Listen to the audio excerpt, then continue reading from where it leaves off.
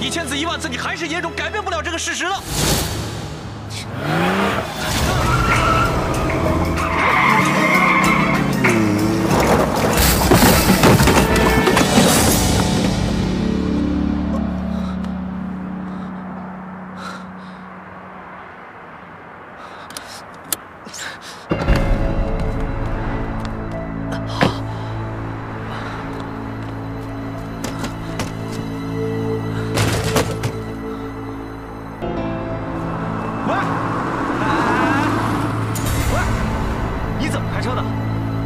下车！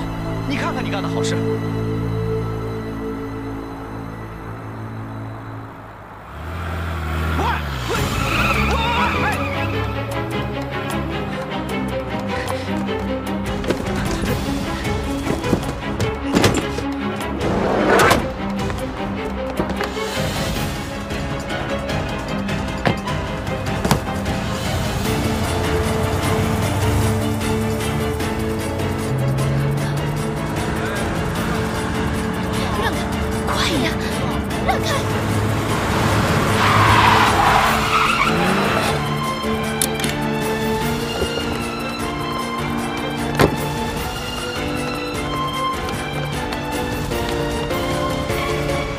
下车！下车！下车！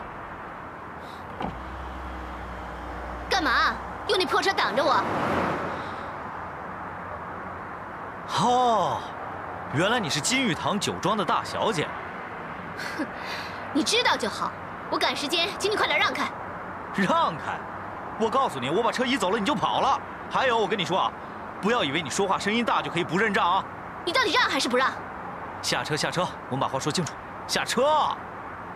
你以为我不敢吗？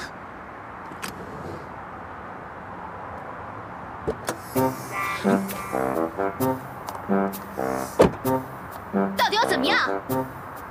什么怎么样啊？哎，你违反交规，还要把车撞了，你说怎么办？真可笑！你的车撞了，关我什么事啊？谁看到了？啊，谁看到了？你是不是要我去调监控视频，证明你违规了，肇事逃逸啊？ 我怎么逃逸了？我撞到你了吗？你以为没撞到人就没事了？哎，你看看我的车子，来，过来。你看，我车的保险杠都撞掉了，你得赔我。你的保险杠撞掉了，关我什么事啊？那是因为你自己开车的技术太差了。哎，你这个人怎么那么不讲道理啊？明明是你从外向车道直接右转，我为了躲你才把车撞了，那是因为我反应快，要不然损失啊更大了。你得赔我。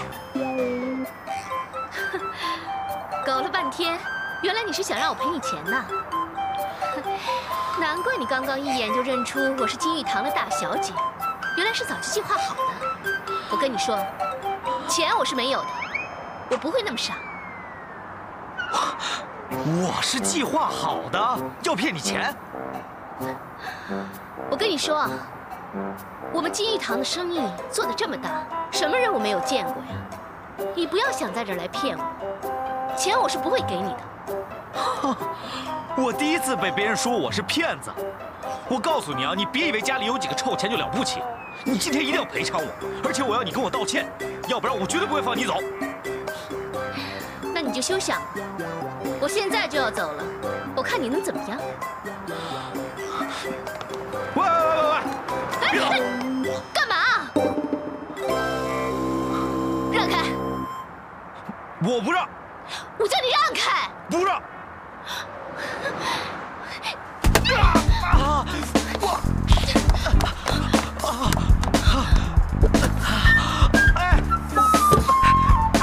喂，你别走，站住！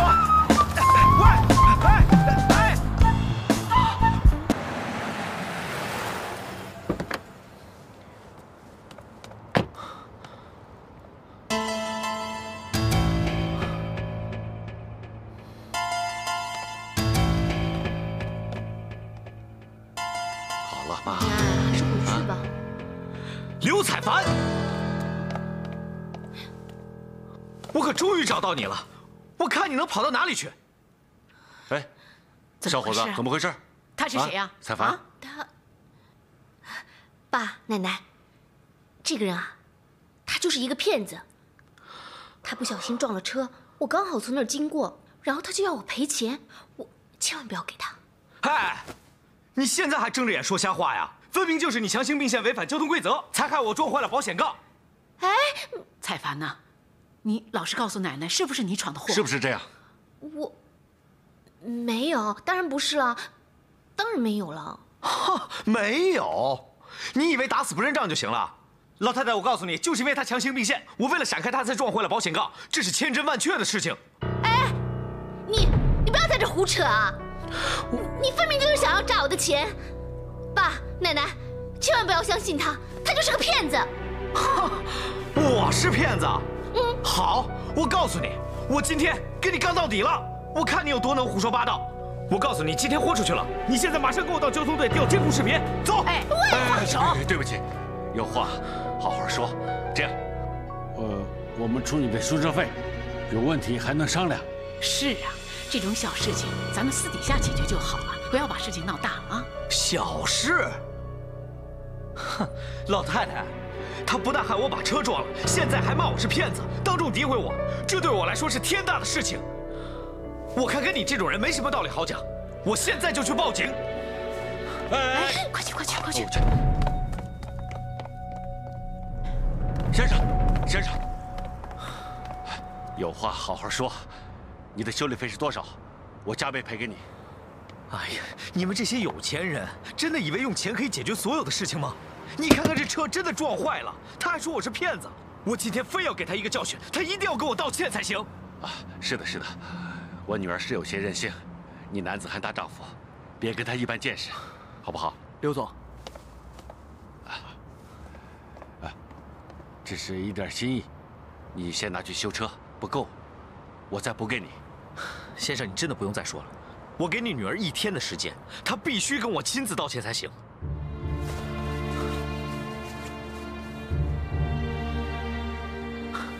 上面是我的电话号码，我等她电话。哎，先生，小伙子消消气儿啊！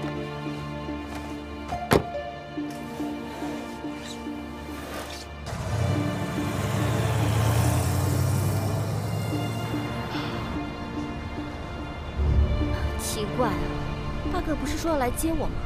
怎么还不来？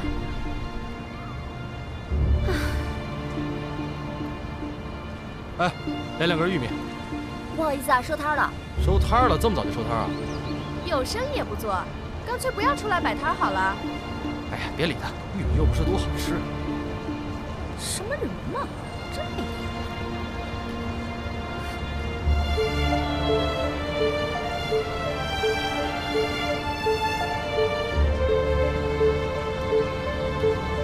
哎，你怎么才来啊？车出了点问题。发生什么事情了？保险杠被撞坏了。啊？不可能吧？刘彩凡应该不是那样的人呐。哎呀，怎么不是啊？这是我亲眼所见。他这个人不但不讲道理，而且还刁蛮任性。他现在已经到了无法无天的地步。刚才大哥说的时候，我也不相信。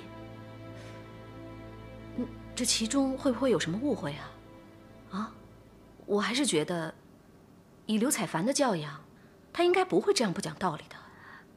你跟人家很熟吗？这么帮人家说好话，你认识他吗？我怎么会认识他呀？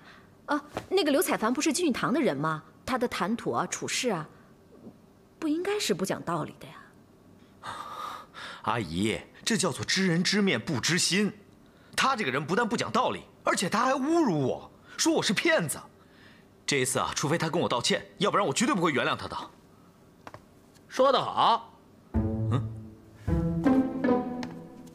小伙子，他们是有钱人，啊，得理肯定不饶人。我们这件事不闹大不罢手。哎，我大哥人呢？你大哥是谁啊？你又是谁啊？我大哥张武，我是他弟弟张文呐。他是我叔叔。你听我说，对付这种有钱人，他们会得理不饶人的。我们不把事情闹大，绝不罢手。对，士可杀，不可辱，不可辱。不过辱也可以，就看付多少钱了啊。好不容易逮着个大的，得给他个教训。教训。对，你别把人家给教坏了。我，大个儿啊，要我说，这件事还是早了早好。你明天给刘彩凡打个电话，去把钱拿了，把车修好算了啊。哎呀，可是阿姨，我大个，你们有听过得饶人处且饶人吗？如果那个刘彩凡肯赔钱的话，你就原谅他一次吧。这种小事情又何必那么斤斤计较呢？还有，虽然你现在记不起你是谁了，但是我看你平常待人接物都很好的，你也不是那么小气的人吧？你这么说是有点道理，可是，哎呀，韩燕，这天上掉馅饼的事儿你不要啊！大哥，你听我的，明天我大哥肯定替你出头。哎呀，不用了，妈不是说如果赔钱了就算了吗？哎，你小孩懂什么呀？一边去！大哥，这样，明天一早，我们就杀到刘家。你干什么呀？你什么意思啊？你大哥一个人闹还不够啊？你还在这起哄，还要到人家里去闹？你存的什么心呢你？我存的什么心呢？我还不是为了大家好吗？你说你跟韩燕天天烤个玉米，能赚几个钱呢？这件事情听我的没错，按我说的去做。大哥一定会同意我的说法。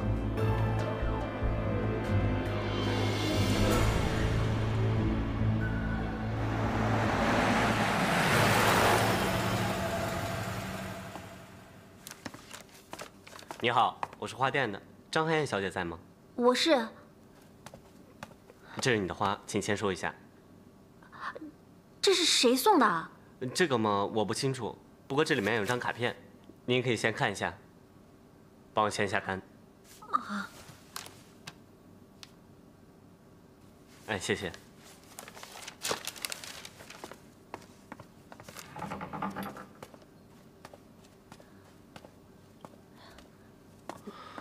是谁呀？啊，谁送的花呀？我也不知道啊。哎呀，卡片打开看一下就知道了。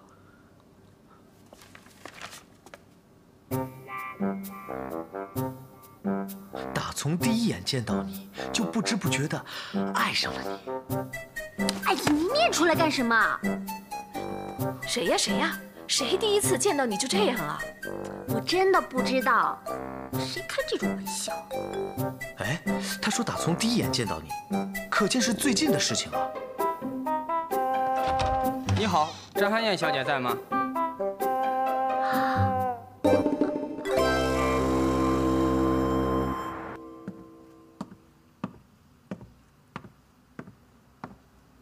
哎，进城。妈。爸。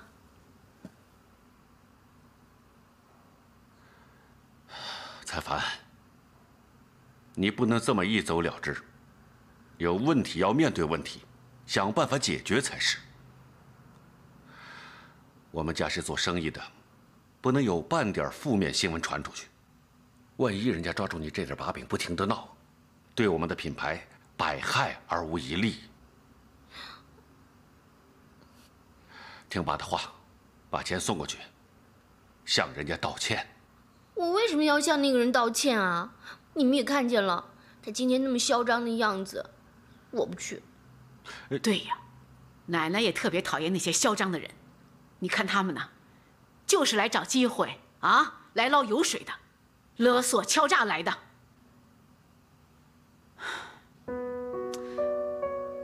可是彩凡呐，你爸说的也没错，这个新酒刚上市，好不容易打个名号出来，要是这么一闹，如果他们捣乱的话，事情闹大了，那我们也就前功尽弃了。你就要忍着点吧。奶奶，哎，我知道你受委屈，可是现在家里发生了那么多的事情，你就算不为金玉堂，也为奶奶想想，让我省点精力，省点体力，好去对付那3个不要脸的一家子。妈，国勇他们家回来，家里边多了帮手，这是好事，妈。哎呀，进城啊，你是哪边的人呐？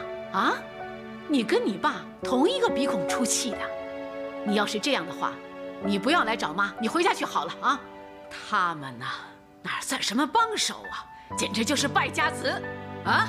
他们以为啊，去拍你爸的马屁，就可以捞点油水了。做梦啊！你不要跟他们交心啊，要不然把你卖了你也不知道。是，就算是这样，妈，您现在待在酒店里，能解决什么问题呢？又能防着他们什么呢？那我明天就去金玉堂，坐在那里，我看他们能做出什么事情来。哎呀，我的妈！您就别较这个劲了，您就跟我回家吧。要是你爸不来这里亲自请我回去，或是不答应让他们从基层做起的话，我是怎么说也不会回去的。哎呦，我的妈哟！您这何必呢？您刚才还劝彩凡不要发脾气，您看您自己都在这儿耍小性子呢。哎，你这是教训你妈来了啊？反正条件我是说了，绝不让步。妈，你还坐在这里干什么呀？回去，回去，回去！好，妈，我知道了。彩凡，好好照顾奶奶。记住，明天一定得去道歉，啊。我知道了。那我回去了。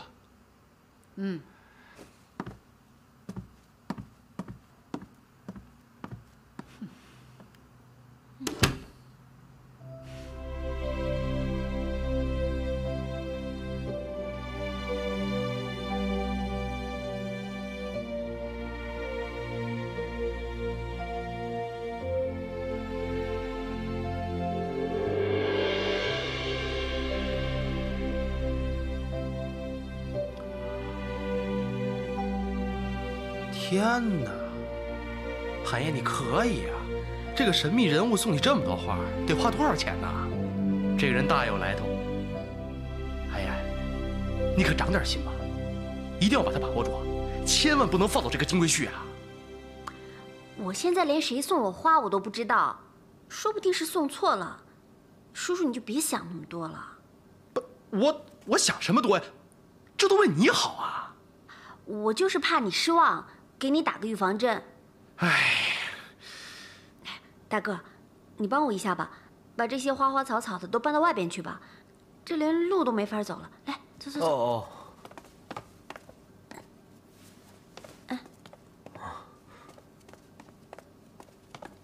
让年轻人干，年轻人干。哎，韩爷，爸，这么晚了，怎么有这么多哎，花？大哥回来了。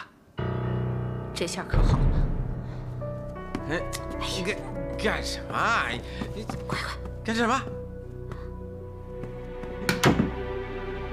来，我跟你说，坐下。什么事儿？神神秘秘的。大哥和刘家的事，你别插手啊。我看你是脑子进水了。这分明是向刘家要钱的好机会，我能错过这个机会吗？啊，有钱不捞，王八蛋！再说这事要是传出去的话，让人家听了，人家要笑话，说我们蠢。你不说谁会知道啊？这个事儿，我就全我来处理，你就别插手了。你要是成功了，有你的好处，我一定算上你一份。跟你说了半天，叫你别管就别管，你听不听啊你？哎，怎么说你胖你就喘上了啊？我告诉你，我跟刘家一定要抗战到底，你管不着。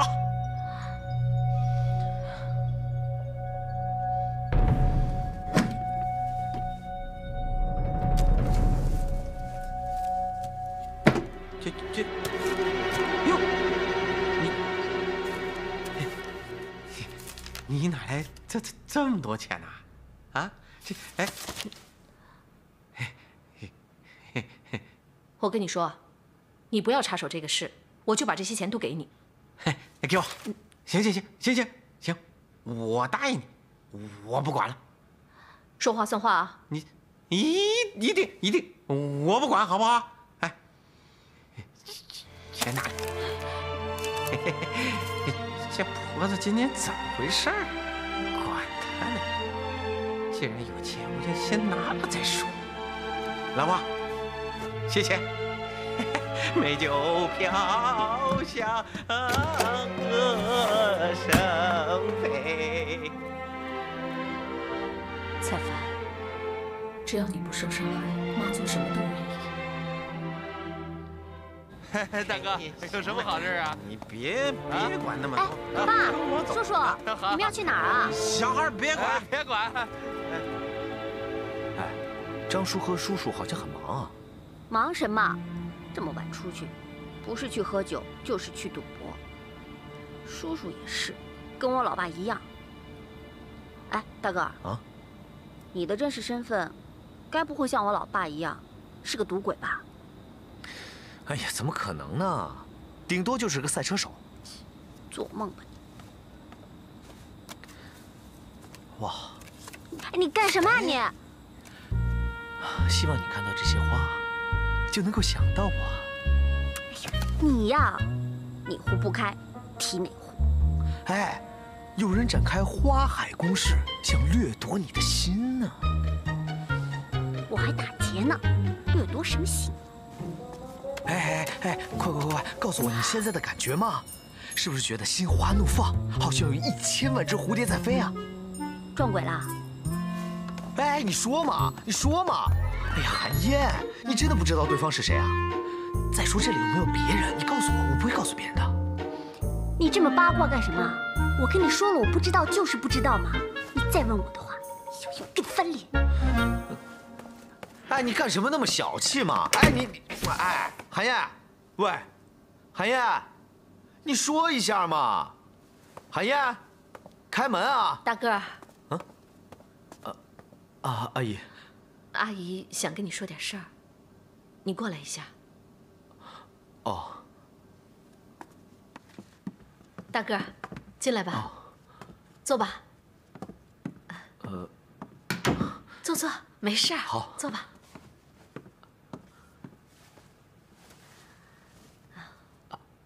阿姨，您找我有什么事啊？大个儿啊，我知道，这次呢是刘彩凡害你撞了车，还对你那么不讲道理，让你受了不少委屈。但是，阿姨呢，还是想请你答应我，只要刘家愿意赔钱修车，这件事就算了吧，啊，别把它闹大了，好不好？可是，张叔他……我已经跟他商量好了，他不会管这事了。哦。哎呀，韩燕说得好啊，得饶人处且饶人。大个儿啊，你就不要跟那个刘彩凡计较了啊。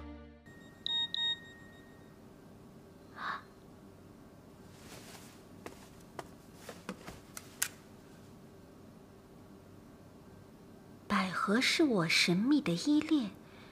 玫瑰是我火热的心，你还喜欢我的花吗？13910787542，到底是谁啊？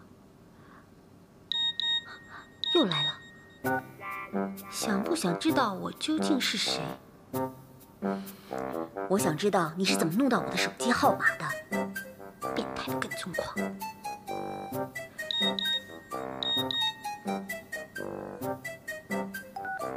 想知道我是谁的话，就到你家后面的玉米地来。不是吧？跟踪到我家了？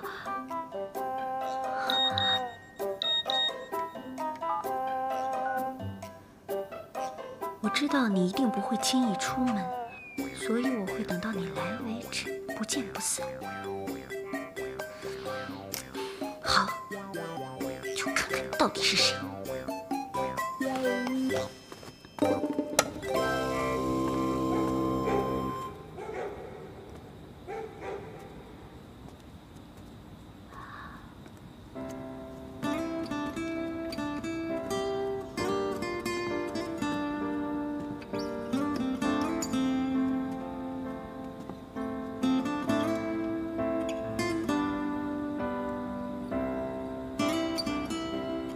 玉米地里，在池塘边，还这么大手笔，这人到底是谁啊？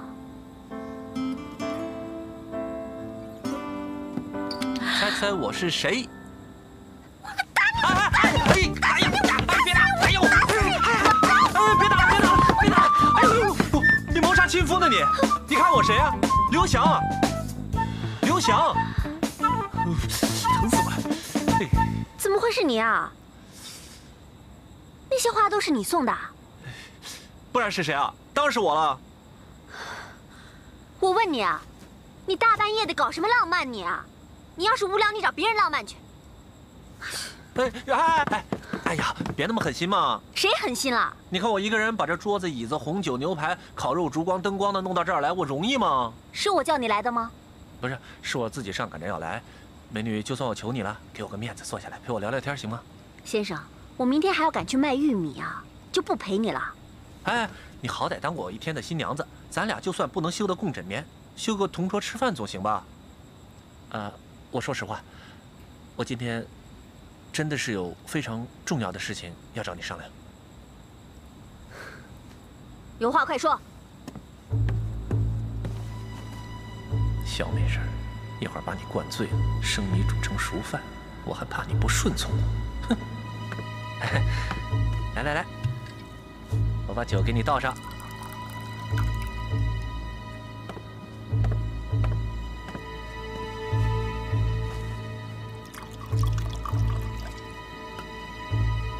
来，韩烨，我先敬你一杯。多亏有你，红花瓷的命名活动才能如此顺利的成功。我先个为敬啊。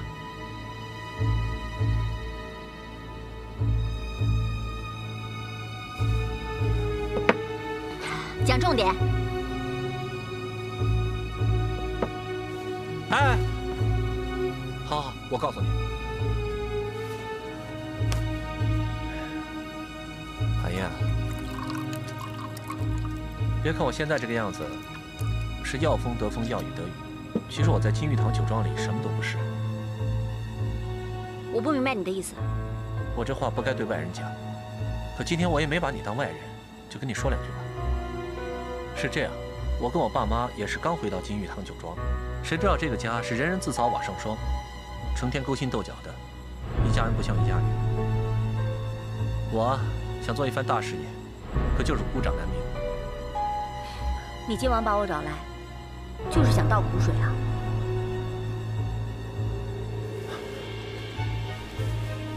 我跟你说这些呢，就是想请你来帮帮我。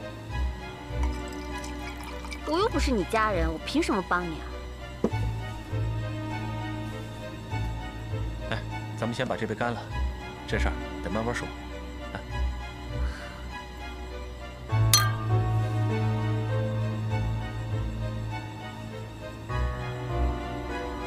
等我把你灌多了，你今天晚上就别想全身而退了。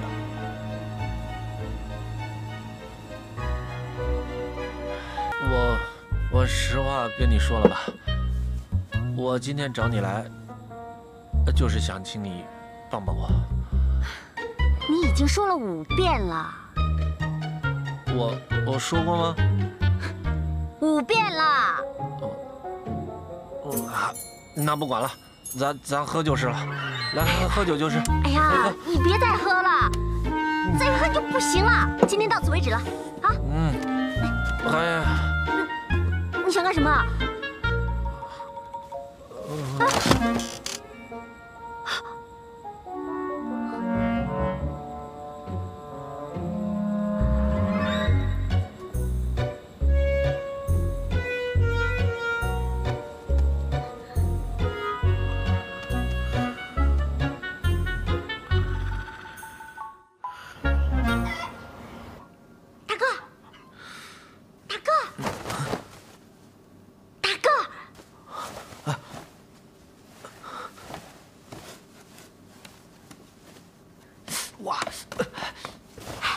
怎么了？嘘，别这么大声，穿衣服，给我穿，快点。哦，哇，哟啊，等我一下，好冷啊，我穿上衣服啊。什么呀？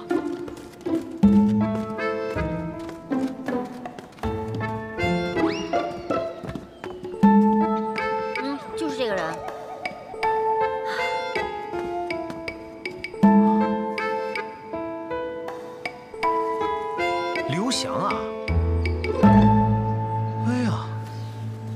鲜花、美酒、烛光晚餐，哇，这蜡烛还排成心形的。这个人这么大费周章，肯定不安好心嘛。哎，他怎么倒在这儿的？什么时候的事情啊？昨天晚上啊，我看他喝醉了，就没理他，回去睡觉了。今天早上一醒过来，想想不对劲儿。要是让我妈看到他在这儿，肯定会胡思乱想，会觉得我跟他怎么了？哇，这什么酒啊？味道这么难闻。红酒啊，一般人应该喝不到3瓶吧。可是他遇到了我，我这辈子要是想喝醉是不可能的了吧？你酒量这么好啊？那算他踢到大铁板了。哎，怎么处理他？赶紧把他弄走啊！要是让我爸或者是我妈看到他，我跳进里面也洗不清了。哦，那你去处理啊，去啊！你去啊！叫你来是干活的，去！哦，快点！哎呀，你动作快一点啊！我妈就快要起床了，快点！你赶紧把她送回刘家，千万不能告诉我妈。哎呀，好，我先把这个家伙送回去，顺便跟金玉堂拿修车的钱，2件事一起办了。好，那你路上小心啊，我就不跟你过去了。啊，我先走了。哎，还有，这件事千万不要让我爸和我小叔知道，明白吗？哎呀，我知道了。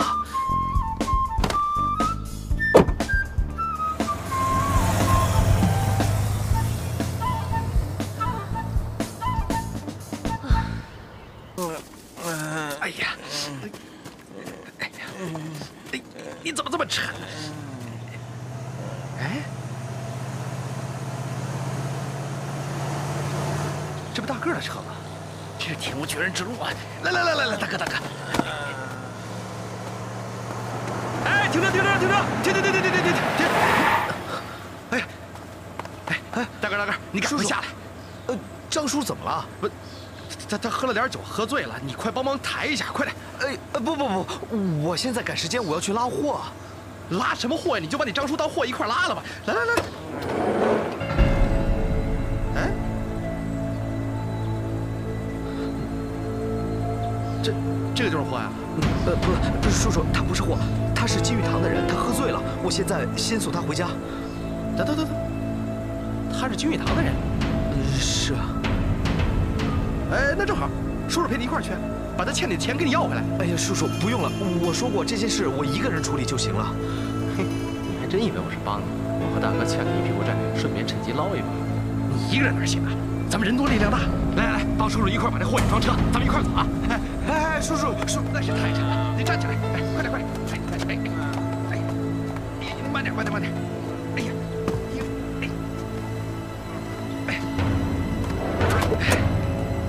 哎，还等什么呢？走啊，货齐了，放货。叔叔，哎，走。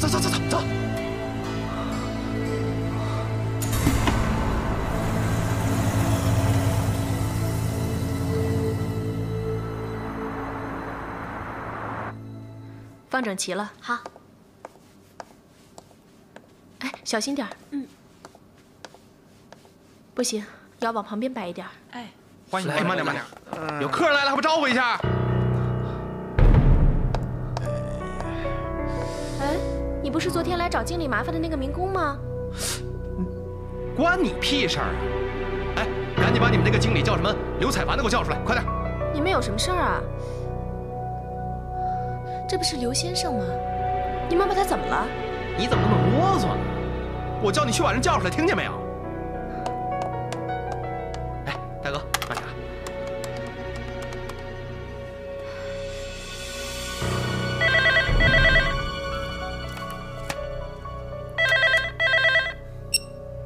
喂，你说什么？刘翔在他们手里？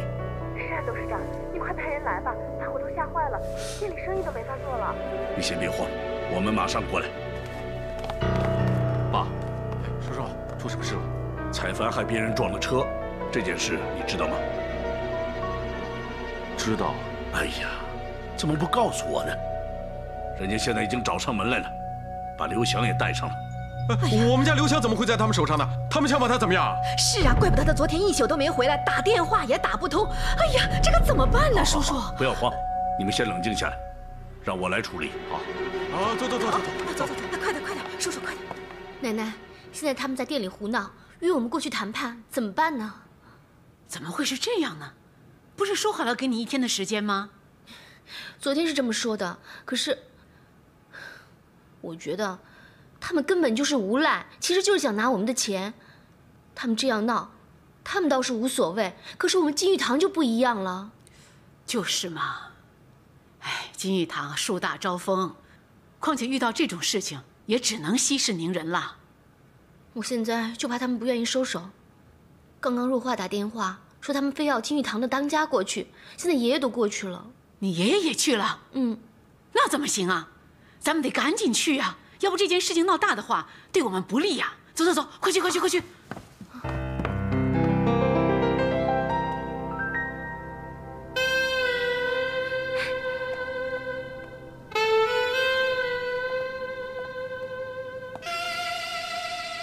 躲什么呀？啊？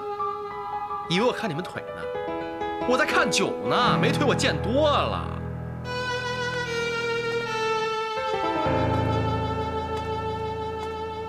这孩子真有福啊，睡得跟猪似的，让人宰了都不知道啊！这死孩子！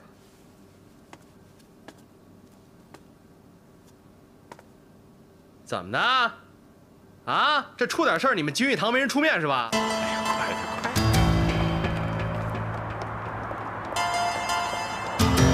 爷爷，采凡，怎么捅这么大娄子？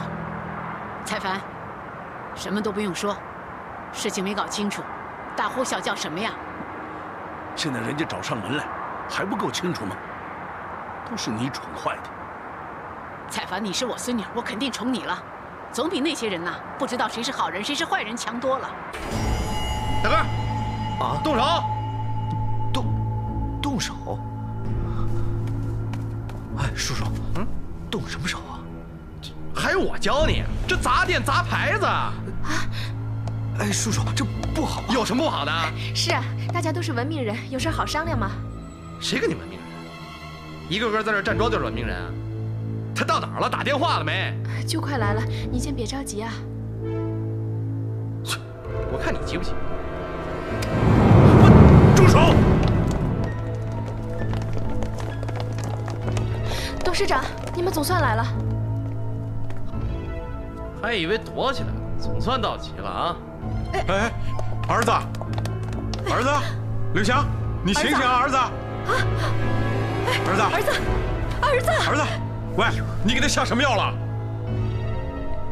哎，刘先生啊，是他喝醉了，自己倒在路边，我们把他送回来的。放屁！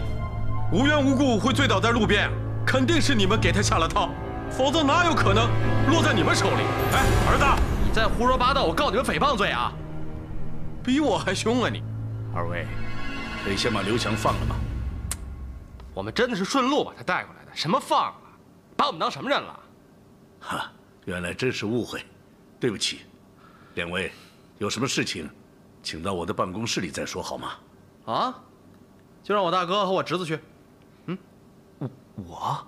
哎，去吧，大哥进去吧，我在外边给你主持局面啊。哎，行，那好，我去，请吧。儿子，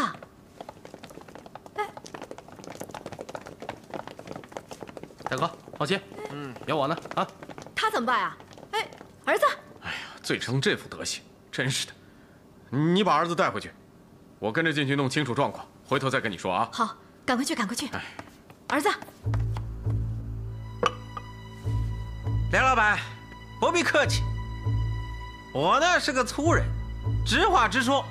今天我过来就是要向这位小姐讨个公道。哎，你们讲不讲道理啊？你们自己撞了车，跟我讨什么公道？采凡，你先别说话，事情没搞清楚之前，别先伤了和气。两位怎么称呼啊？我叫大个，我姓张。大个儿张先生，我跟我孙女了解过这件事情，谁是谁非，应该是双方认知的问题吧？怎么叫认知的问题啊？啊，你们家孙女闭着眼睛开车，自己玩命也就算了，还出来害别人。要不是我们家大个儿反应快，那哪是一根保险杠的事儿，那就是一条人命。你们赔怎么赔啊？你说的是，庆幸的是只撞坏了一个保险杠，大个儿没事。如果真的出了人命，那谁都赔不起。讲得对。我看就这样吧，你们修车要多少钱，我全赔。哎，你看看，当家的还是我们男人啊。不好意思啊，你看要比女人有诚意多了。不过嘛，你也是个有头有脸的人，单赔一根保险杠，你们是不是打算的也太精了吧？那你的意思是？你看我这个大侄儿啊，他张叔啊，我不是你侄子。别，你别插嘴。你看啊，你们看看，哎，这还没去医院呢。我这个大侄儿昨天一晚上就不敢合眼，一合眼就是那撞车的情景，梆梆梆。那要是去医院检查了，谁知道他以后还能不能开车啊？会不会有心理障碍？会不会有后遗症啊？哎，你怎么胡说八道啊？他明明就好好的，怎么会有后遗症呢？喂，你嚷嚷什么？脑子有毛病，你能看得出来吗？哎，当家的，你一句话，像大个子他受了这么大的刺激，那以后还能开车吗？你先别生气。还有，你们家那个叫刘翔的，我们好心把他送回来，结果呢，你们还反咬我们一口。啊，就这个事，你们要是单只肯赔一根保险杠的钱，那未免也太不仁义了吧？等等，蔡凡，还不快跟人家道歉？爷爷，蔡凡，先道个歉吧。道歉，别再任性了。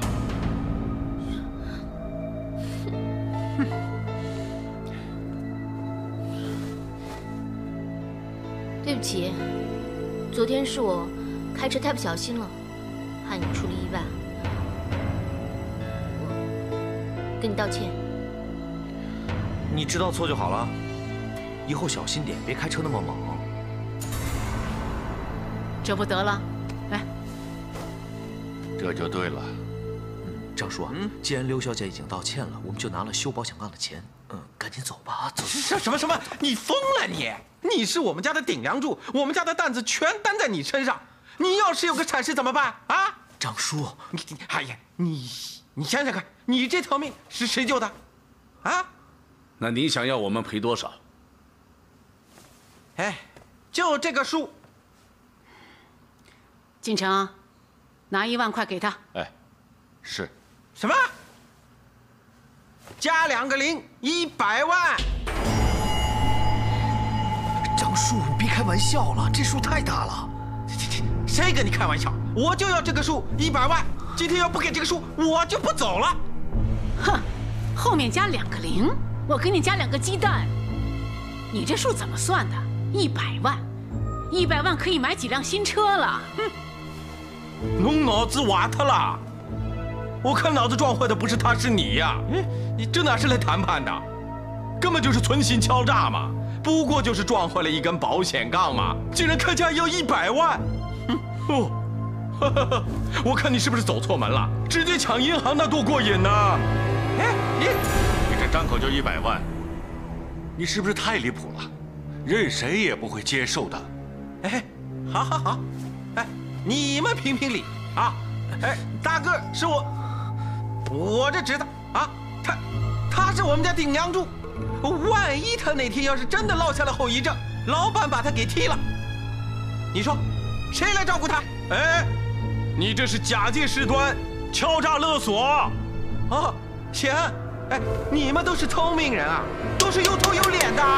哎，你们给钱的最好，你们要是不给钱的话，那我马上告诉电视台还有报社，我找记者就说你们金玉堂是假的。你们金玉堂有什么了不起的？不过就是仗势欺人，以大欺小啊！全部都是假的，全骗人的！呸！哎呀妈，你怎么一早上都紧张兮兮的？哎呀，韩爷呀，你不是说大个儿去找刘彩凡了吗？怎么现在还没回来呀？妈，大个儿他是失去记忆，不是失去行为能力。你紧张什么呀？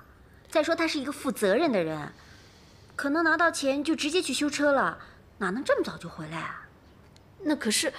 哎呀，妈，好了，我要赶紧走了，您就在家里歇着吧，等着回来数钱吧。啊，坐，坐下来休息一下。你女儿我要去摆摊了，你就别瞎操心了，回头见。小心点啊！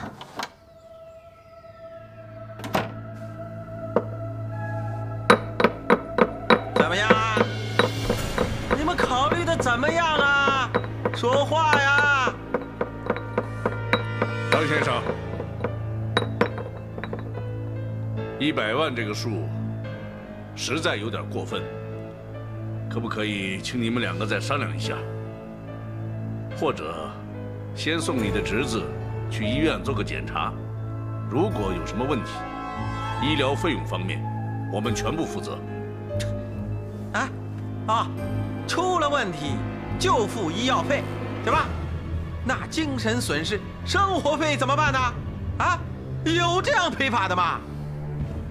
我说过了，就这个数。哎，这个钱我们是不会给的啊。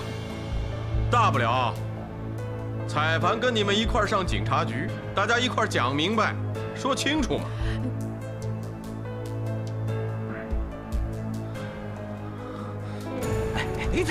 你干什么你？张叔，别太夸张了，别坚持这个数，我们拿1万块就好了。更何况我也没事啊。1万块顶个屁用啊！要拿就要拿大的。哎呀，不行，这样我们是抢钱呀。阿姨不是特别交代你不要管这事吗？你别管了。我跟你说啊，你少跟我掺和。我告诉你啊，我家可是救过你命的。我知道阿姨和韩燕是我的救命恩人，我会想办法报答他们的。但这件事你别管，你听我的。哎，张叔，你听我的，真的不能要那么多。你们商量好了没有啊？我决定了，刘小姐已经道过歉了，那我就拿修理保险杠的钱就可以了。哎呀，张叔，你听我的，你不要再说了，你别再管了，听我的。这话说的挺公道的，这孩子明白事理，我看就这样说定了。进城，带他们去会计部拿1万块钱。好，这事儿就到此为止。不过你放心，万一你真的有什么问题，需要医生检查的时候，该付的有凭有据，我们绝对负责到底，免得人家说我们监狱堂仗势欺人。如果没事了，请回吧。走，张叔，快走！这太便宜他们了，也太便宜他们了。蔡凡，我看这个大个儿还挺有良心的，可不像他那个张叔，一开口就想要100万，长得就是一副坏相。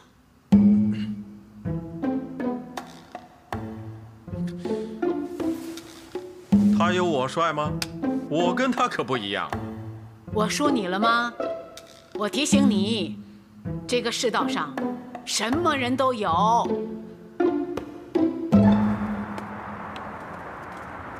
给钱吧。这1万块你拿着。大哥，张叔，把修车费给我。张叔，你看，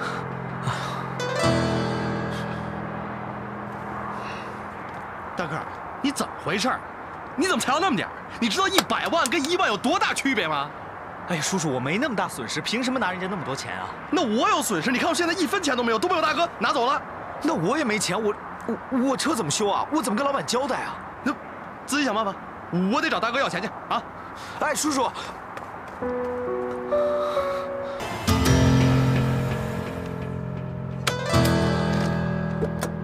怎么回事啊？你这是？车都怎么撞成这样了你？这保险杠哪儿去了？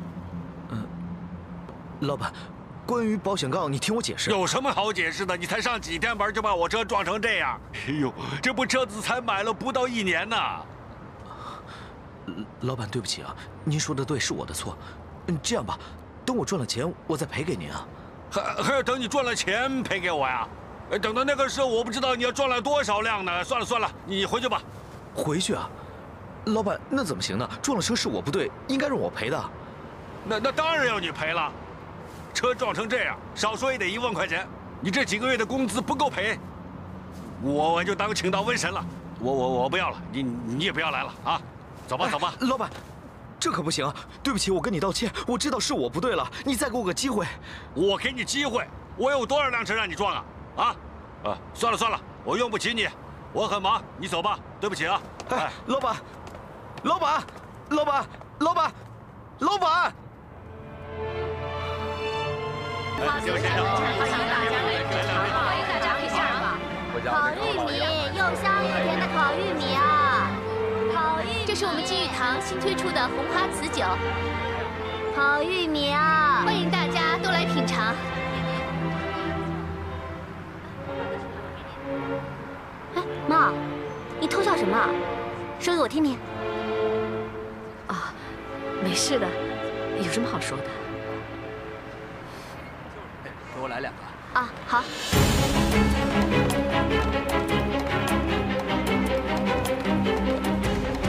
什么啊？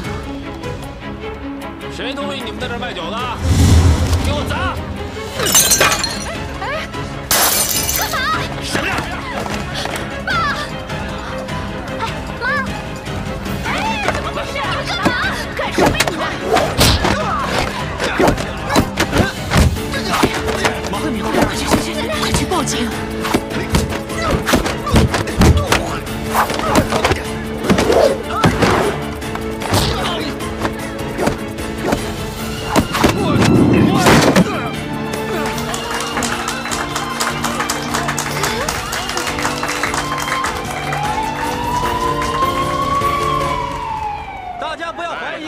大家看到的、听到的，就是全场9折。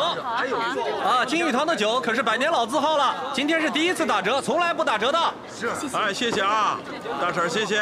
酒啊，9折啊，全部9折。大家赶紧抓紧时间了，错过了就没有这个机会了。全场9折，哎，全场9折。哎，老公，你可回来了，上洗手间这么久，都忙不开了，没有看到吗？哎呀，你先听我说，我刚才去洗手间，听到外面有人吵架。 我就出去一看，你猜发生了什么？不回来帮忙，还跑去看热闹，赶紧的！9折！哎呦，听我说，你听我说！ 9折！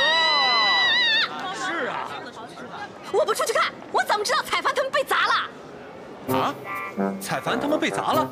他和大哥都已经受伤了，现在他们已经撤了，警察都来了。那不就太好了吗？这个，天助我也啊！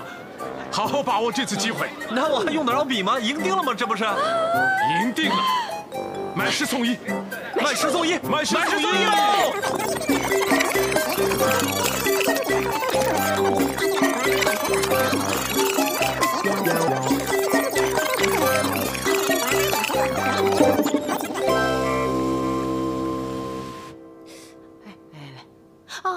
哎呀，奶奶不好啊！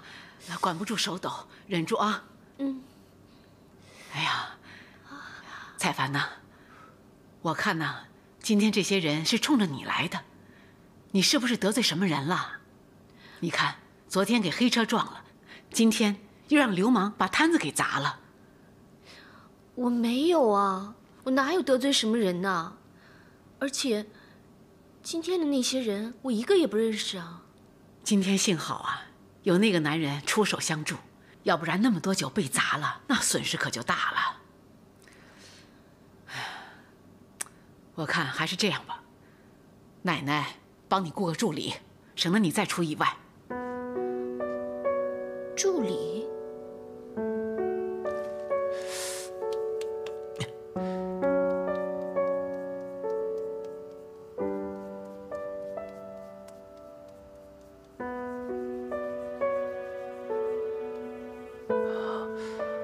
今天多亏了你们，不然后果真是不堪设想啊！啊，这些人太可恶了，大白天的就这么欺负人啊！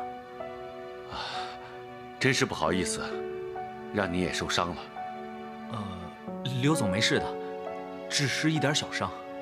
啊，大哥，啊，你这样帮我们，真不知道该怎么谢你。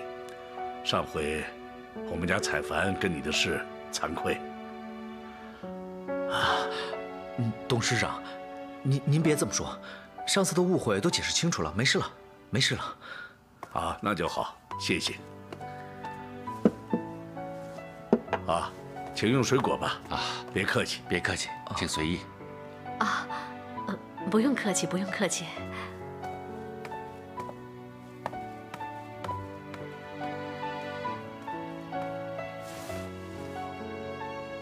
我已经给彩凡上了药了，小伤没什么的。这次啊，真是要谢谢你们帮忙。啊，您别客气，也没什么大不了的。海燕，我跟你也算是很有缘分，我们不期而遇已经有好几回了。我真羡慕你有这么一双好儿女。阿姨，大个不是我妈的儿子。哦，是吗？对不起，我误会了。海燕，你今年有多大了？我今年22。啊，这么巧，正好我的女儿也是22岁。刘小姐也是22吗？啊，我说的不是彩凡，那是海燕。哎，慧敏，你别总提那些老事儿了。今天人家救了咱们应该多说些感谢人家的话才对。田女士，这样，一会儿我们一块儿去饭店吃个饭，也算是压惊答谢。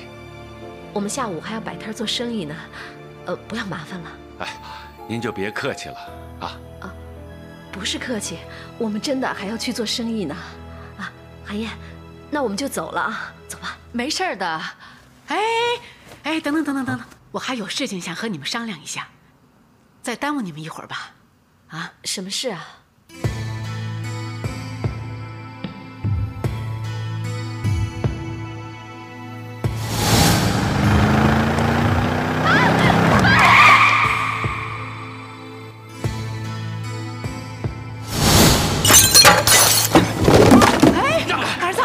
儿子，到底是什么人？为什么要跟我们过不去？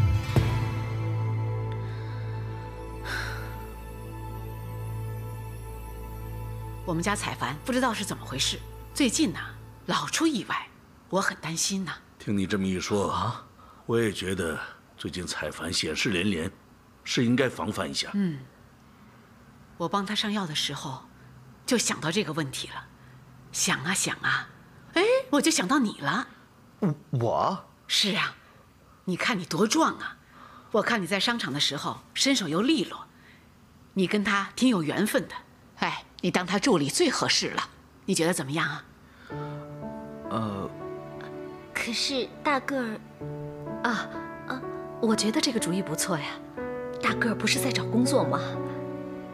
正好啊，大个儿。哎，大个儿不是在拉货吗？怎么正在找工作？大个儿把那个车的保险杠给弄坏了，所以工作也丢了。那我们多不好意思啊！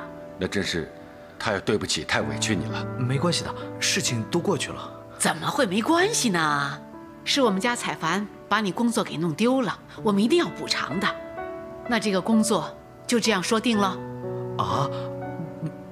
哎，大个儿，我问你，你愿意给彩凡当助理吗？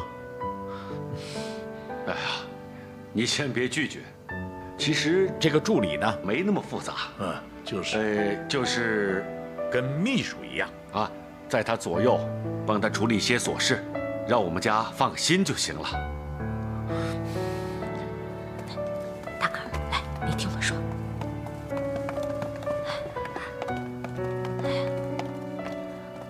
大个儿，你还考虑什么呀？那个刘彩凡脑子有病啊！我看他需要吃药，当他的助理，那我是给自己找罪受，我才不要呢。对啊，我也觉得不太好吧。哎呀，可是刘彩凡需要保护吗？哎呀，大个儿，就算你帮人家一个忙啊，再说你身份证都没有，你上哪儿找工作呀？多好的机会啊！这倒也是啊。妈，你就别逼他了，这件事就让大哥自己决定吧。怎么，你们商量的怎么样？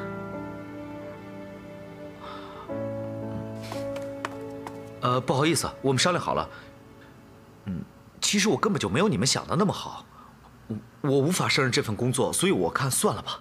我说你也太谦虚了，你的身手怎么样？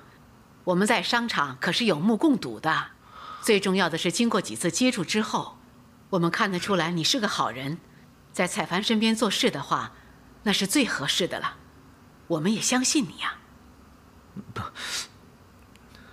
现在找个助理太容易了，但是要找一个像你这样又本分又善良的人，那可是太难了。就是啊，恐怕现在啊，找工作也不好找啊。这样吧，我也不勉强你，你就回家好好考虑考虑，明天给我答复吧。要是你愿意的话，我先付你12万，就当做是你半年的酬金吧。这么多钱啊！只要能把我孙女保护好，我觉得这个钱也划算。大个儿也值得我们花这个钱。希望你们回去好好考虑考虑吧。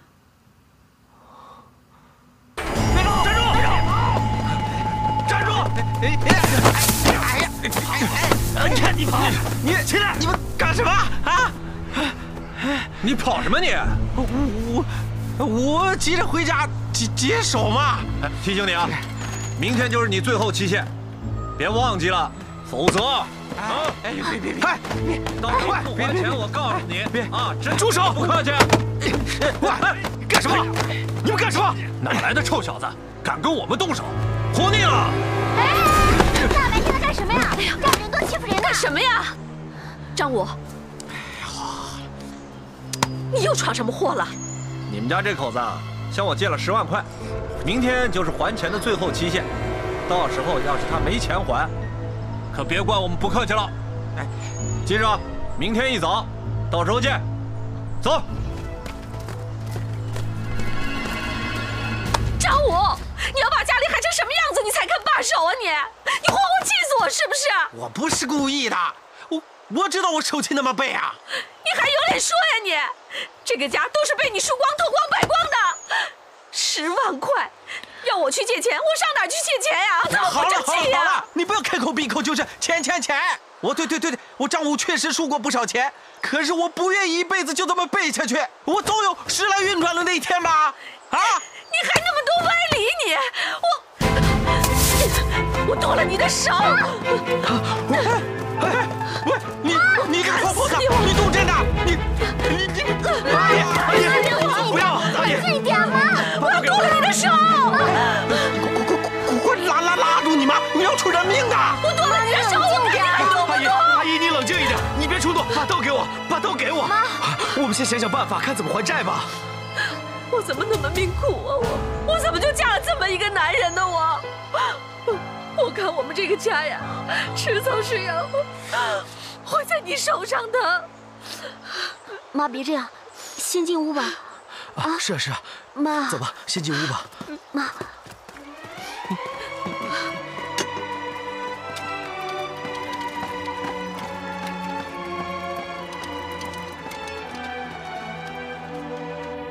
这个家，能卖的都卖了，能借的也借了，我还能有什么办法呀？这什么都没有了，怎么办才好？我跟你说，张武，人家明天来要钱，你给我拿命去抵好了。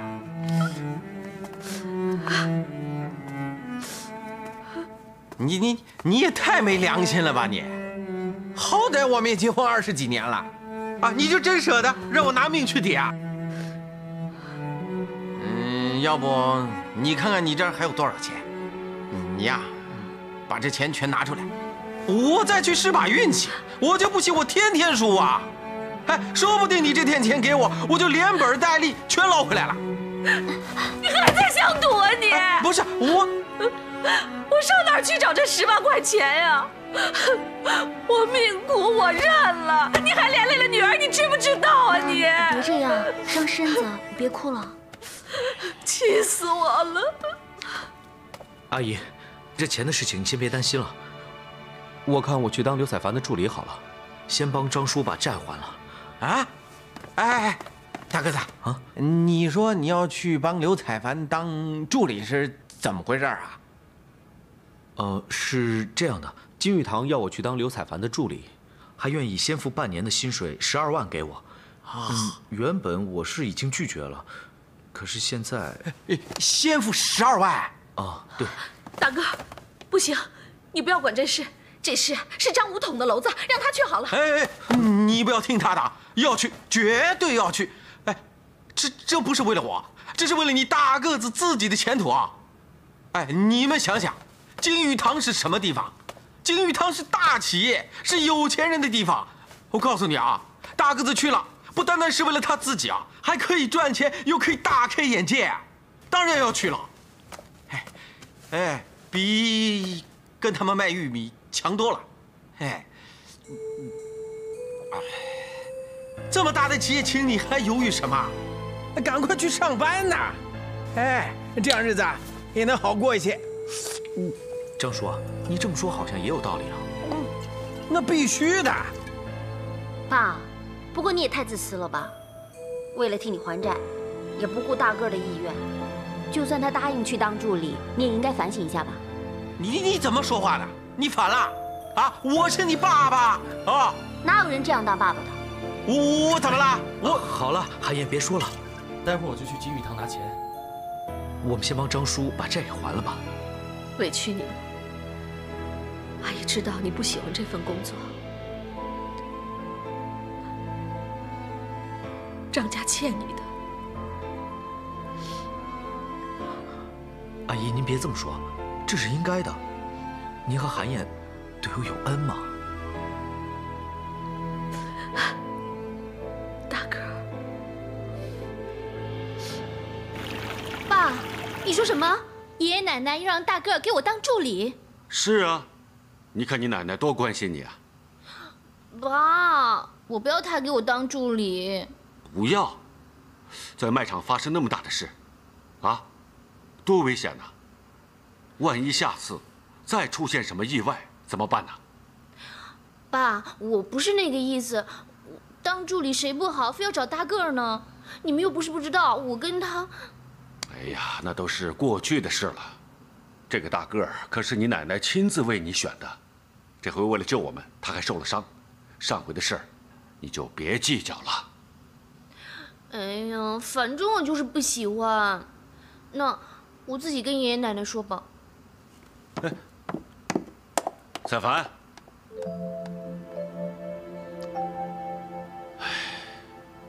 这是12万，你点点看。不用点了，那我明天一早过来上班。啊，大哥，我们家彩凡就交给你了，你要保证她的安全。这是应该的，我先走了。这边请。哦，这个年轻人不错，实实在在的啊。哎，爷爷奶奶，我刚刚听爸说你们要请大个给我当助理是吗？是啊，有什么问题呢？我不喜欢他，不要让他当我的助理。他有什么不好？块头又大，手脚利落，人品也不错。哎呀，奶奶是特地为你挑的。奶奶，这个知人知面不知心呢。你怎么能凭着他的外表就说他是个好人呢？而且这个大个他连一个名字都没有，要是真的出了什么事情，我上哪儿找他呀？哎呀，彩凡呐，每个人都有每个人的难处。这个大个儿啊，我看他生活挺困难的，人家帮了我们的忙，我们又有这个能力，你有这个需要，为什么不帮他一把呢？我觉得他人挺不错的，不信的话，你问问爷爷吧。啊，对呀，你爷爷我在商场上打拼那么久，阅人也不少了。这个大个儿绝对不是坏人，你放心吧。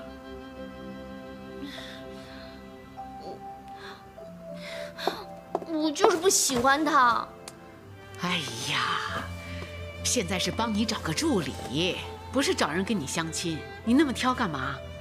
奶奶，我当然要挑了，他是我的助理，天天都要跟着我，我又那么讨厌他，我天天对着他，心情该多烦呢。哦，那来不及了，我跟你爷爷都跟他定好了，钱都给他了，明天就来保护你呀。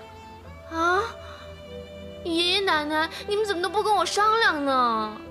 你呀，做事小心眼儿，别为了撞车的事跟人家怄气了，好吗？对呀，不要为了一件小事，就跟人家一辈子过不去。何况，那件事是你有错在先的。爷爷奶奶，好了，别说了，这件事就这样定了。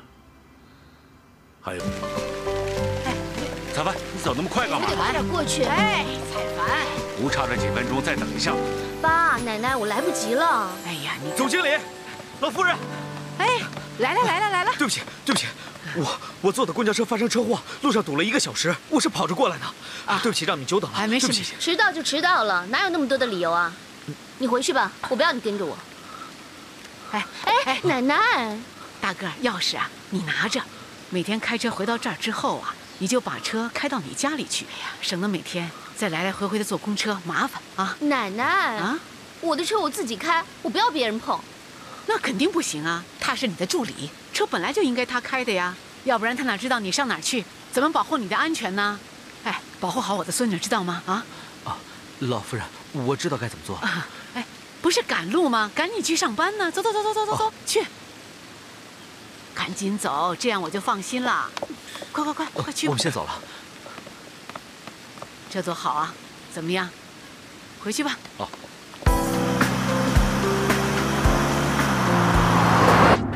一直往前走。你奶奶说你赶时间啊，走另外一条路比较快。我说往前就往前，你怎么有那么多意见呢？没意见，你说了算。没关系啊，你要是觉得不开心、不愿意的话，可以辞了这份工作。不敢，我没意见。故意惹你，你还不着急？我还就不信了。对了，前面有一个停车场，去那边停车。啊？前面停车场，公园还没到啊。我说停车就停车。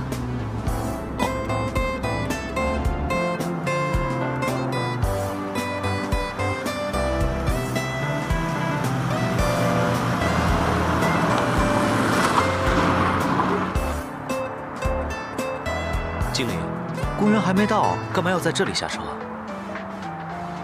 我突然想到呢，我想买几件漂亮的内衣，所以就在这下车了。买内衣呢？你去好了，我在这里等你。你是我的助理，你要随时随地都在我的身边保护我，你怎么可以不跟我一起呢？下车吧。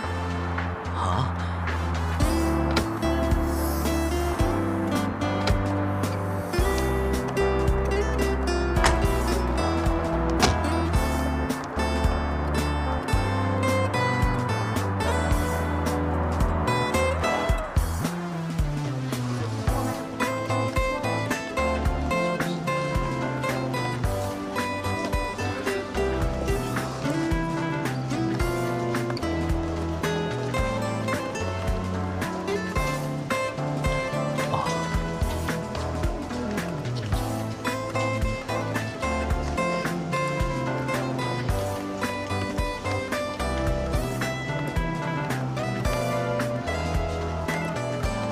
小姐您好，您想要什么款式呢？你们最近是不是出了几种托高镂空的新款呢？嗯，是的，可以拿给我看看吗？好，我这里给您拿去。哎，你站在那儿干什么？坐呀！你这样跟着我，我会觉得很不好意思的。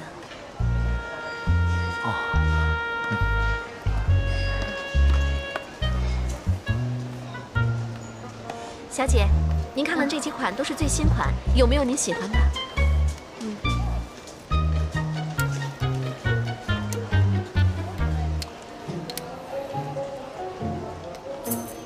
哎，拿好了。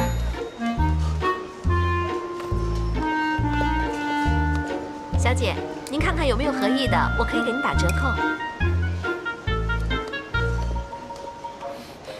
哎，哪个好看？帮我挑一个。你喜欢什么自己决定就行了，问我干嘛？我当然要问你了，不然你跟着我干什么呢？你以为你的钱就是那么好赚的吗？是啊，先生，您就给点意见吧。我不知道，别问我。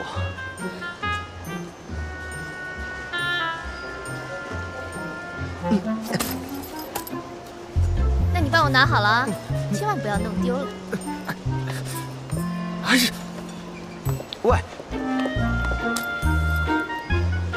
哎，啊，走了。喂，经理，先生，您还没结账呢。哎，对不起，我不买了，不买。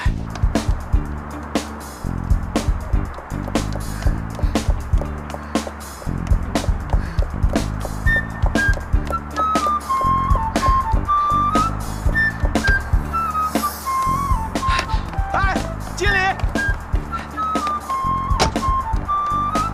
喂，经理，开门啊！开门让我进去啊！哎。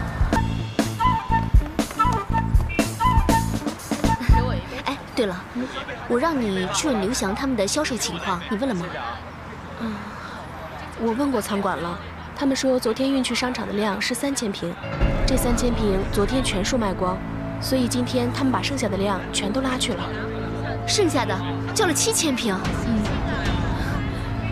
怎么可能呢？他们昨天就卖了3000，万一你是不是弄错了？应该没有错。不过他们是打促销战，打9折，我们不如将计就计，打8折。反正咱们只比销售量，不比销售额，不是吗？若华，你还真有一套啊！好，我们就将计就计，打8折。各位，今天我们的红花瓷8折优惠啊，大家一定要快点抢购，不然晚了就没有货了。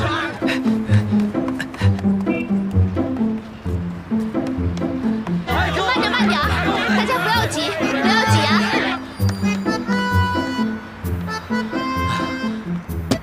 想甩掉我，没那么简单。欢迎大家来抢购啊！大家来看一看8折促销呢，一个一个来，真是太好了！一会儿那个大哥过来，千万别说我在啊！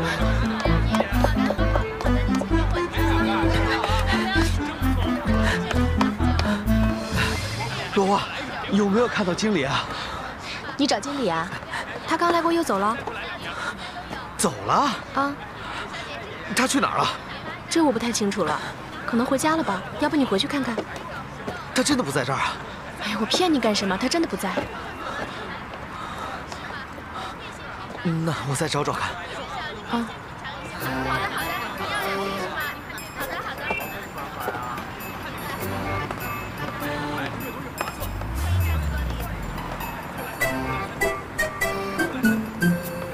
经理，经理，他已经走了，你出来吧。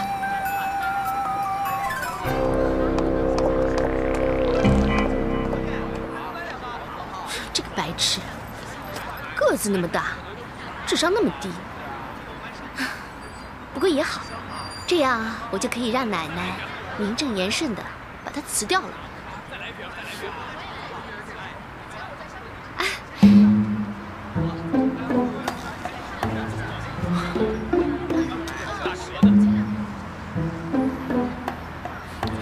刘彩凡，就凭你这么点大话，就想骗我？真当我是傻子？我还能看不住你？与其正面冲突，不如守株待兔，省得他再耍什么花样。今天我们金玉堂的红花瓷有促销活动，大家都过来看一看啊！有优惠的，欢迎大家来抢购。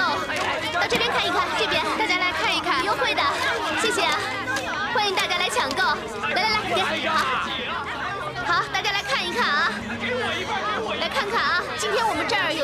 我动的。啊，谢谢。啊，爸妈，你们怎么来了？不是说好了不要来了吗？你这几天辛苦了，我跟你妈也心疼。玉米，这是你妈特意买来慰劳你们的。妈，谢谢你。生意怎么样啊？今天到现在已经卖了快2000瓶。哦，好，来。啊，若花，一会儿把这个分给大家吃吧。好，爸妈，我们过来说。大家加油。哎，大个呢？他怎么没在这儿？我请他来是保护你安全的，他怎么不在你身边呢？爸，您就不要再提大个这个人了。说起他，我真是一肚子的气。早上吧，我想试试，看他能不能跟得上我。哎，结果我轻而易举的就把他给甩掉了。你说，要是我真的有什么意外，他能靠得住吗？彩凡，你也太不注意自己的安全了。你是不是又捉弄人家了？哎呦，爸，你看你说的，我怎么会捉弄他嘛？不过他也真是没用，他连跟个人都跟不住，哪有能力保护我呢？爸妈，你们就把他给辞了吧。这怎么行？经理，我跟了你一整个上午，请问我做错了什么？为什么要把我辞掉呢？你刚刚不是走了吗？你怎么又来了？我怎么可能走呢？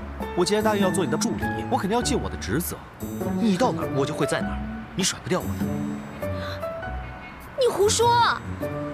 你明明是刚刚才来的。现在做助理哪有那么高调行事的？这不明摆着是惹事儿吗？再说了，好的助理是在暗中帮助你，知道吗？妈。好了，对我们彩凡来讲，明的暗的都需要。大个儿，不错啊，还能神不知鬼不觉地保护彩凡。看来我妈找人真的没有找错啊。爸。叔叔，谢谢你的夸奖，这是我应该做的。经理，从现在开始，我会神不知鬼不觉的暗中保护你。你走到哪儿，我跟到哪儿，别想甩开我。对了，下次女性用品店我就不进去了。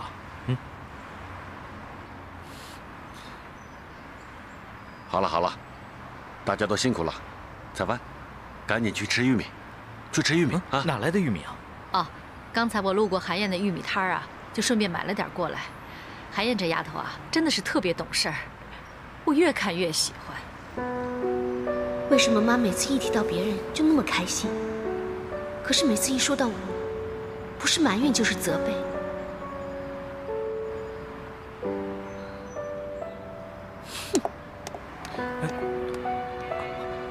哎，经理，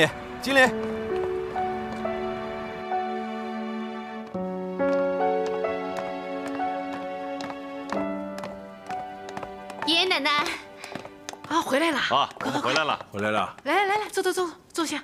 坐。你们的酒今天卖的怎么样啊？奶奶、爷爷，今天我们一天就卖了4000多瓶。哎呀，好啊，很好。这2天你跟刘翔竞争促销，咱们金玉堂酒庄的销售量一直往上冲啊！好。哎，你看我们的孙女都有本事啊。彩凡呐，你得加把劲儿，努力一点，咱们不能输的，知道吗？奶奶，你放心吧。爷爷，你们看，今天我一天就卖了4000多瓶，一定可以后来居上的。好，加油。叔叔，哟，大家都在啊！叔叔、大哥大嫂，大哥大嫂。彩凡，你今天做了几笔生意啊？你们管我今天做了几笔生意呢？总之这一次我是赢定了。哇，这么自信呐？到底卖了多少瓶啊？不多，今天卖了4000多瓶。哇，4000多瓶啊！了不起！哇，好厉害哦！哎呀，我们今天只做成了1笔生意啊！哎，就做了1笔啊，叔公啊，可惜了，就做了1笔。要是能及时调货的话，还可以卖得更多呢。您看看，就1笔啊？对啊，7700多。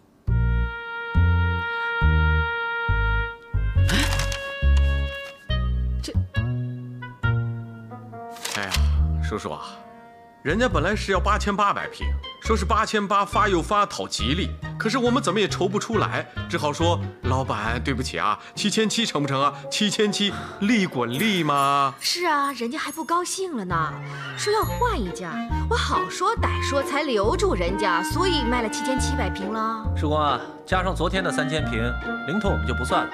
你交代的1万平，我们可是全都卖光了。哼，你们这怎么可能呢？哎，销货单上写的清清楚楚啊，你不信去查好了。叔叔啊，这是人家当场拿的支票本子写的啊，您瞧。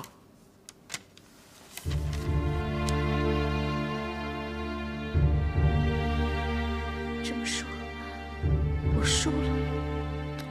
别这么说嘛，是我们赢了，不好意思啦。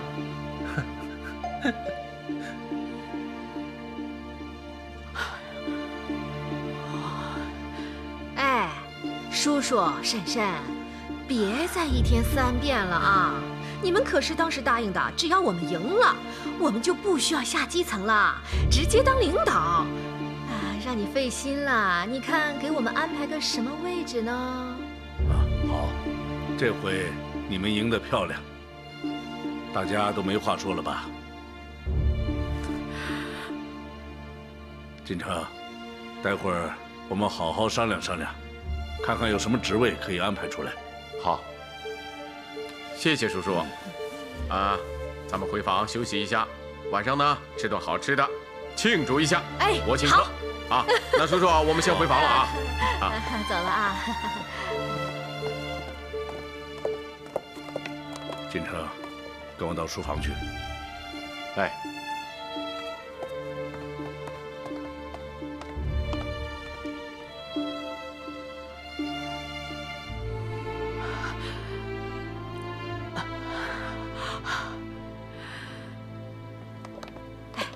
儿子，哎呀，行了，要肉麻找爸去啊！哎呦，妈妈怕什么的呀？哎呦，老公，你刚才看到没有？他们的脸色一阵白一阵红的。哎呀，终于出了口恶气。以后啊，看他们还嚣张个什么？我要是站着，他们就不敢坐着；我要是坐着，就让他们跪着。你听到了没有？刚才他居然还说4000。哎呦，多大点数啊！看他嚣张个什么呀？吃大餐啊！走走走走走走，走喽！哎呀，怎么会输呢？怎么会输呢？奶奶，对不起，对不起。别说了，别说了。你现在知道错了。那天你爸已经让人留了摊位，你为什么不去登记呢？哎呀，这么好一个摊位，白白的让给了别人。不要再说了，不要再说了。本来是门对门的卖，你非别出心裁的跑到公园里去卖。好，这么大一个客户就落到了别人手里，人家连竞争对手都没有，就把生意做成了。这回好了，人家是名正言顺了。这回输了，全是你的责任。妈，你怎么这么说我呢？我也不想啊，我怎么知道他们会做出那样的事情来呢？你不想，不知道，这全是借口。你知道吗？我们这一家为你忙进忙出的，成全了谁呀？如果让他们一家3口坐镇了金玉堂，你看，以后还有什么好日子过？妈，我真的已经尽力了。你少在我面前装得可怜兮兮的样子。这回要是金玉堂垮了，那你就是金玉堂的罪人。哎呀，不要再骂他了，你骂他有什么用呢？啊？难道他心里面会好受吗？啊？这一切的祸都是他惹出来的，他心里面难受，那也是应该的。妈，你不要叫我妈，不能这样说呀。我不是你妈。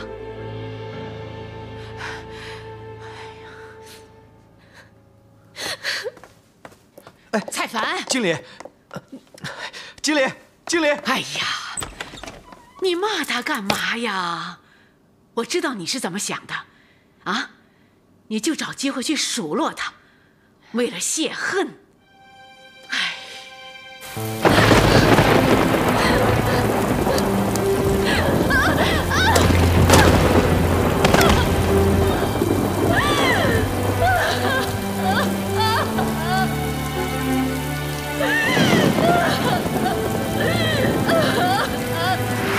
少在我面前装的可怜兮兮的样子。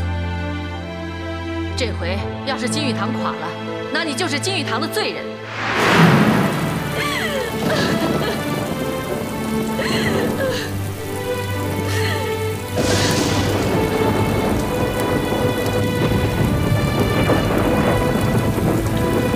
这一切的祸都是他惹出来的，他心里不好受，那也是应该的。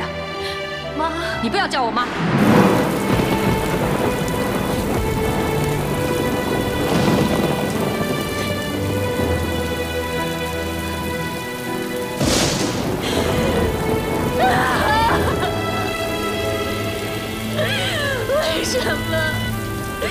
为什么我做什么都得不到你的谅解？为什么你总是不肯承认我？妈，我是你的女儿，为什么你总是不相信我呢？在我心目中，只有玉萍是我的女儿，你不是我女儿。在这个家，我是多余的。我早应该从这个家里面消失。经理，经理！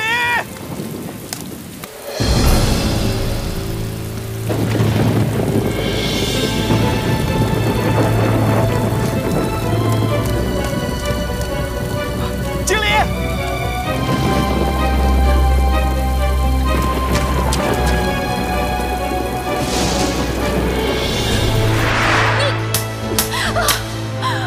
根本就不需要像你这样一个冒牌货在我面前嚼舌根子。我只有玉萍一个女儿。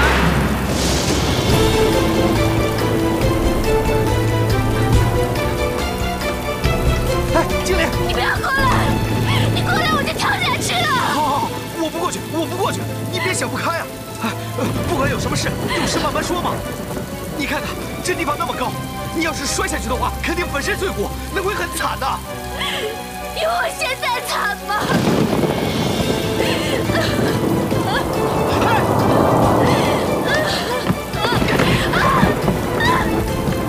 你干什么？放开！你干什么？哎，经理，你别这个样子。为什么要救我？为什么还要救我？我活在这个世界上还有什么意思？没有人在乎我，连我自己的妈妈都不在乎我，我活着干什么？经理，你先冷静，听我说，听我说呀。我不知道你跟阿姨之间有什么误会，但是人的生命都是很宝贵的，每个人的人生都有自己的意义，更何况你是金玉堂的千金大小姐，不知道有多少人会羡慕你，你不可以这么不看重你自己。金玉堂的千金大小姐。你真的以为我是金玉堂的千金大小姐吗？你知道我活得有多辛苦吗？我做什么事情，我妈妈都不喜欢。我真的不知道我活着还有什么意义。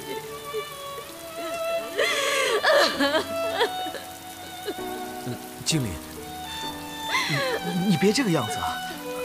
虽然我不够了解你的痛苦，但是人生最可贵的就是自己的性命，不是吗？你千万不可以放弃。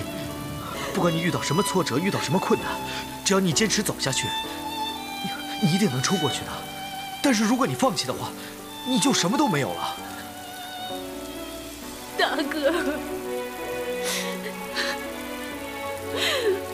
我真的活得好辛苦啊！我真的好累，我不知道我自己应该怎么办。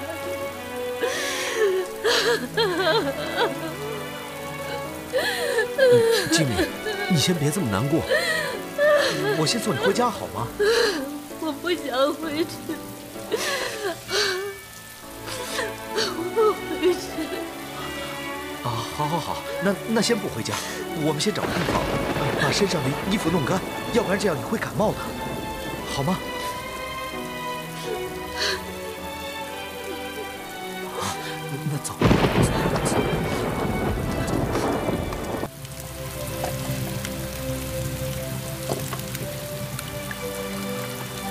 你看，这天气这么冷，你刚刚又淋了雨，要是不赶紧烤干的话，可是会冻坏的。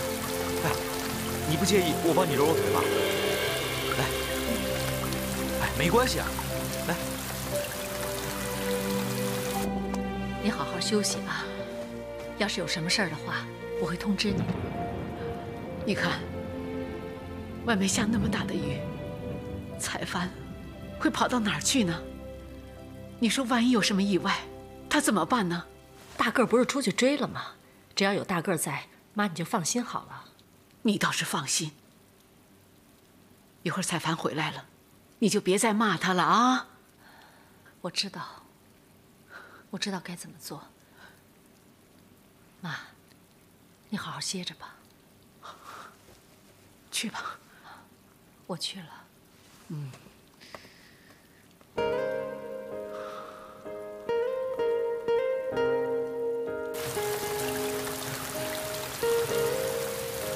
我听人家说啊，要是血糖太低的话，就会容易忧郁，所以回家以后啊，就赶紧洗个澡，吃点东西，吃饱喝足了，睡个觉，明天起来把这些不愉快的事情全都忘掉，又是一个美好的开始。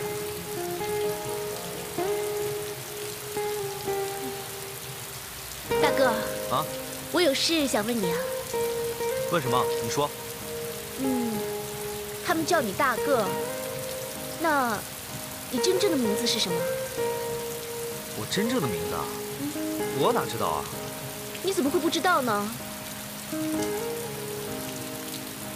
那个我之前脑袋受过伤，伤好了之后，我就什么都不记得了。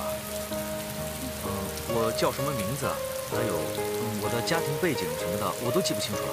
大个儿这个名字是韩燕帮我取的。一条海之心是大蓝宝石切割而成的，做工精良，一看就知道是品质上乘的东西。照这样看来，他失忆之前，家里的来头应该也不小。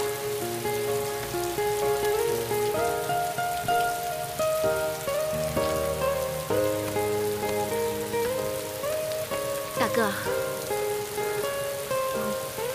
之前我对你的态度那么差，那么不好，你为什么还要跑出来救我呢？哎，人都有同情心嘛，何况生命是很宝贵的，我怎么能眼睁睁地看你那么摔下去？不管你了，更何况我这个人呢，吃软不吃硬，你都这么难过了，我怎么会跟你计较呢？我这个人呢，高兴的时候既吃软又吃硬，不高兴的时候啊，我两样都不吃。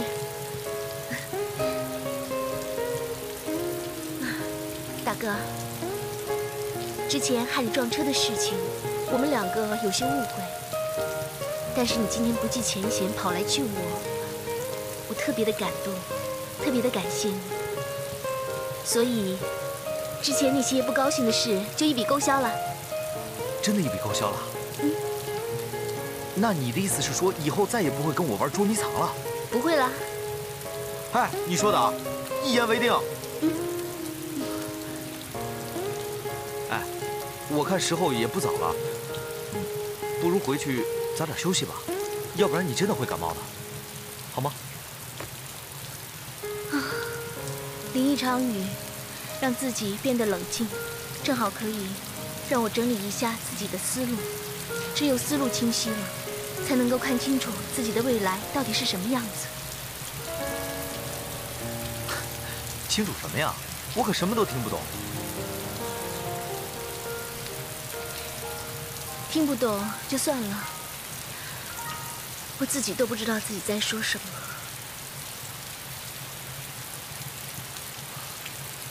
大哥，抱着我。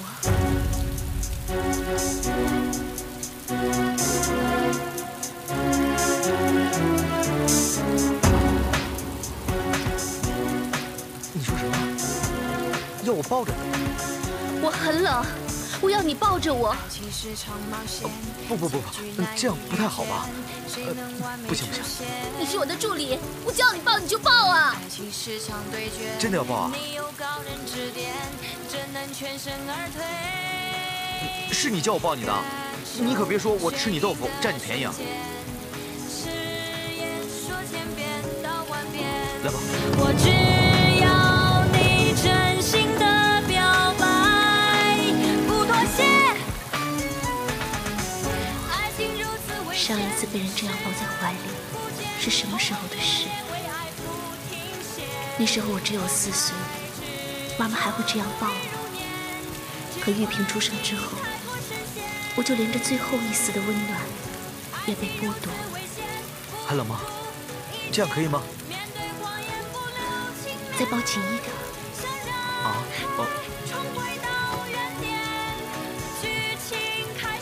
可以了吧？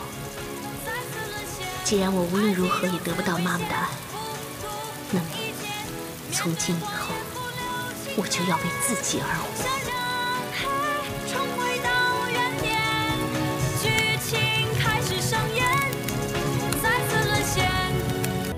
蔡凡呐，哎呀，怎么了？啊，来，坐下来。爷爷为什么那么偏心呢？不管刘翔做了什么，他都觉得没关系。我们刘家就真的非刘翔不可吗？我真是不服气。蔡凡，你爷爷有你爷爷的难处，再怎么说，刘翔都是刘家唯一的孙子，你爷爷传宗接代、香火传承的观念重。蔡凡乖，听爸一句话，你得体谅你爷爷。你今天要赶刘翔离开金玉堂，这已经超越了你爷爷的底线，知道吗？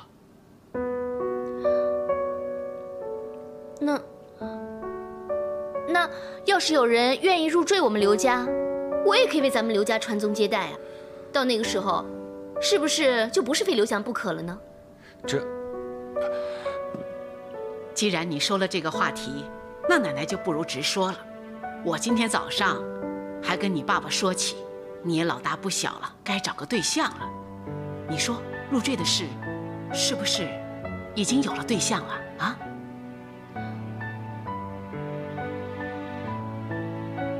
没有。没有啊？那得去找一个呀，要跟咱们家门当户对的，还要他入赘的，真不容易哦。妈，这事儿也急不得，咱们好好商量商量再说吧。啊，蔡凡，刘翔的事，你爷爷已经做了决定，你就别再想了啊。爸昨晚听你说拍摄广告的事儿，不如把这事儿赶紧进行，早点做出成绩来，给你爷爷瞧瞧。嗯，我知道了。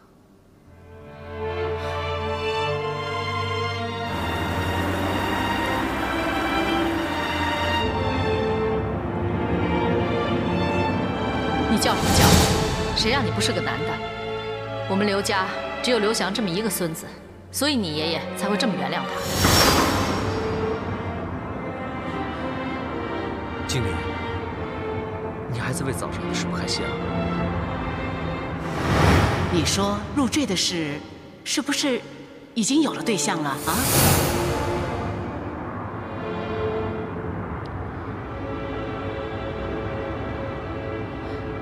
大哥，你娶我吧。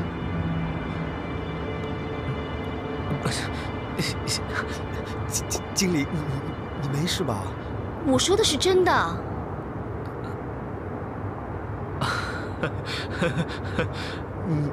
你跟我开玩笑的吧？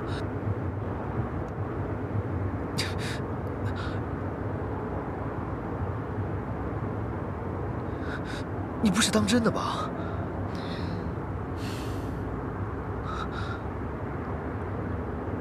我跟你说啊，在这个世界上呢，只有3个男人抱过我，一个是我爷爷，一个是我爸爸，另外一个人呢就是你。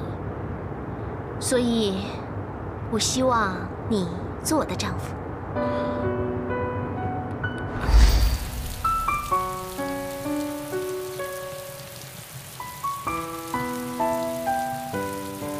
我很冷，我要你抱着我。来吧。